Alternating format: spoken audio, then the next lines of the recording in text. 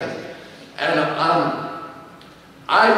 we're living in a science fiction nightmare today. Here in Oklahoma and across our country, where my children and the children of most Americans, including most of the kids in this state, can no longer engage in the seminal primal activity of American youth, which is to go fishing with their father and mother in the local fishing hole and then come home and safely eat fish because somebody gave money to a politician.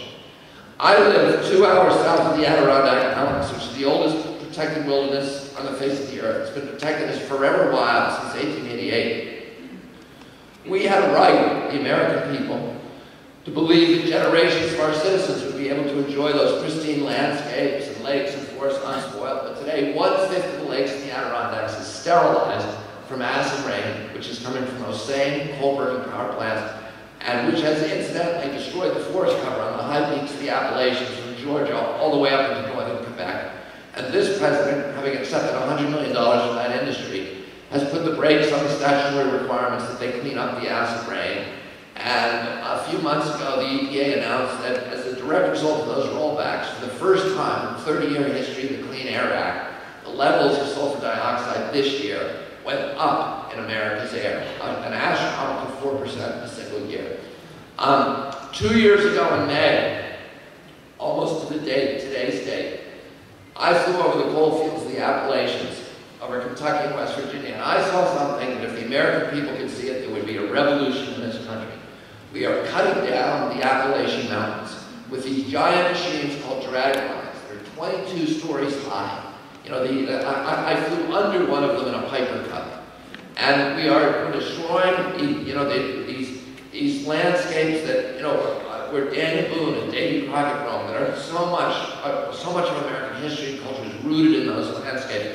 These machines cost $500 million, and they practically dispense with the need for human labor, which indeed is the point.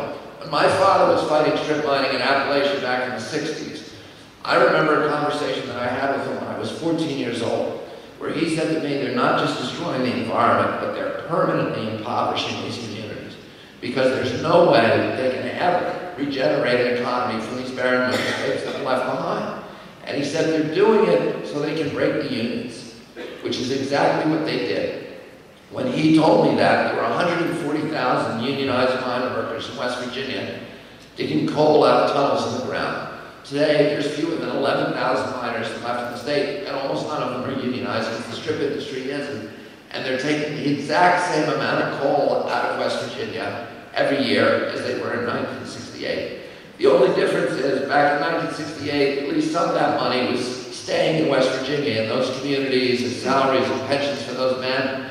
Today, virtually all of it just goes straight up to Wall Street.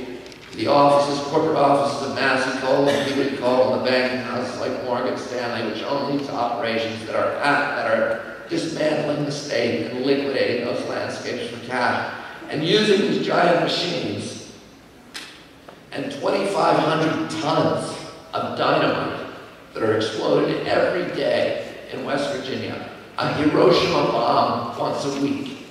They're blowing the tops off the mountains to get at the coal seams beneath. Then they take the rock and debris and rubble and they scrape it into the adjacent river valley. They bury the hollow, they flatten the landscape.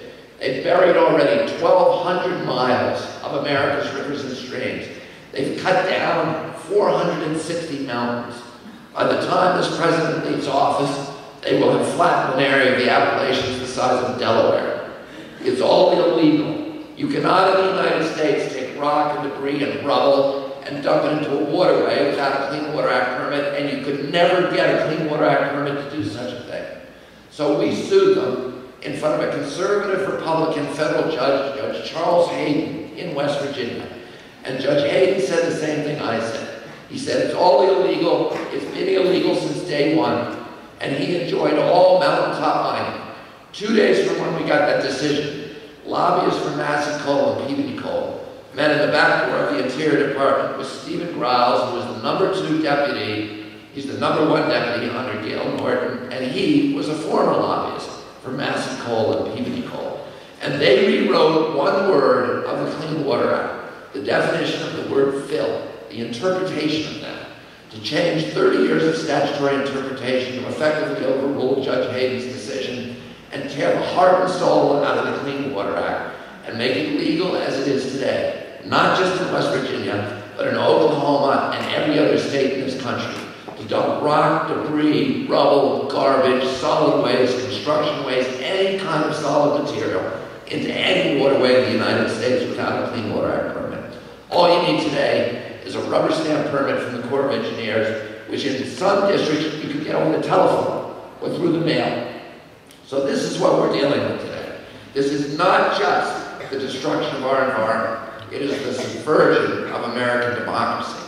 And, you know, the big polluters and their indentured servants in the political process and their slick PR firms and their phony think tanks in Washington, D.C., like the Heritage Foundation, the Cato Institute, the Competitive Enterprise Institute, the American Enterprise Institute, and their phony tobacco scientists like Fred Singer, these bunch of, you know, biostitutes, they've been very adept over the past 20 years, 2 decades, at marginalizing environmentalists as, you know, tree huggers or radicals, or as I heard the other day, pagans who worship trees and sacrifice people. But there is nothing radical about the idea of clean air and clean water for our children.